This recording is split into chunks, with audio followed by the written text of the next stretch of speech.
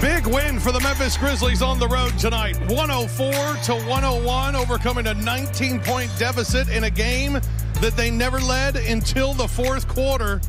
Biggest lead was 3, and they win it by 3. As we welcome you to Grizzlies Live postgame presented by your Mid-South Ford dealers. Rob Fisher, Brevin Knight with you. Pete Pranica will be along momentarily. And Brevin, big deficit. Things weren't looking good early in this game, but just kept grinding away and kept staying close and almost played like a perfect road game tonight. It was a perfect road game, and one thing we always say, if you're going to get down when? Early.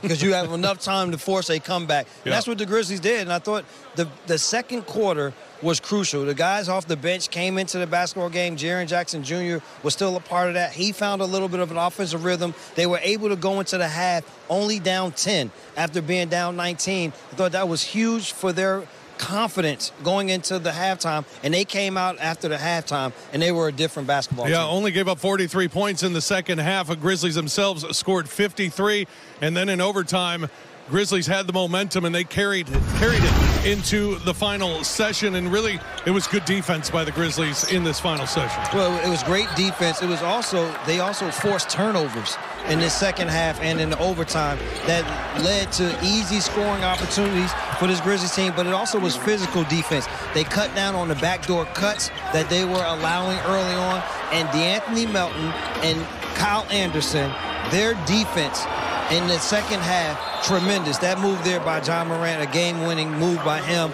off of a play where Andrew Wiggins thought that he had him stymied on the defensive side. But the defense by this Grizzlies team in the second half, very reminiscent of how the Trailblazers defended this Grizzlies team in the second half of last night's game. Yeah, big win tonight. Pete Pranica, voice of the Grizzlies, joins us as well here on Grizzlies Live postgame. And Pete, you've asked Taylor Jenkins about the defense a couple of times. Well, the whole Golden State to 101 in overtime. Yes.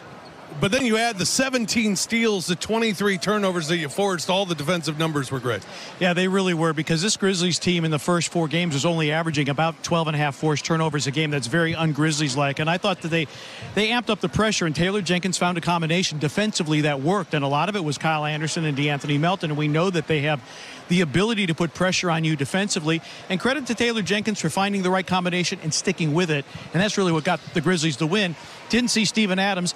Didn't need him because what was working defensively was having Kyle and Melton on the floor. Yeah, and Steven Adams was really good early in the game for the Grizzlies, keeping him in this game early. And then in the third quarter, John Morant, he took over in the third. We talk about double-digit scoring quarters for John Morant. This was 18 in that third quarter for John. He identified where the areas on the floor where he could be successful, and that was right around 12 to 15 feet. Their bigs continued to lay back on screen and roll situations, and he took advantage, knocking down jumper after jumper. He also was able to get himself out to the break, knock down the 3.